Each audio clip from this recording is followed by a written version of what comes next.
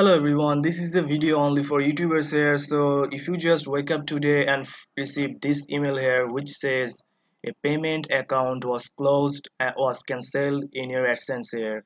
So don't worry, don't panic about this thing. If you done anything wrong or there's no inactivity in your AdSense, this will nothing cause or any harmful for your YouTube channel here.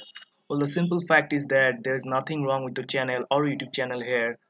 As we know, the Google AdSense is already separated and access for YouTube, which is the update is from couple of months ago. So your AdSense is safe and the money will still go through your AdSense, which is the AdSense for YouTube.